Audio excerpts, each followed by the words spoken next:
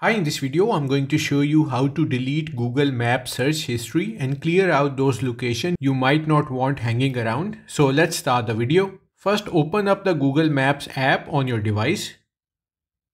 To delete search history on Google Maps, tap on the profile picture on the top right corner of the screen. From the menu, tap on the settings. Now scroll down and tap on Maps History. Tap on Maps History. This is where you will find your Google Maps search history and Maps activity. You can delete individual search activity by clicking on the cross sign and then confirm by tapping on delete.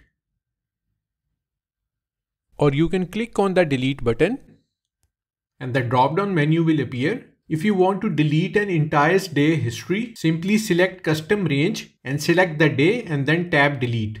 If you want to choose auto delete, then the history will be deleted on daily basis. And if you want to clear your entire Google Maps search history, then tap on delete all time. Again tap on delete button. So that's how to delete Google Maps search history. Thanks for watching and don't forget to hit the like button and do subscribe to my channel for more videos like this.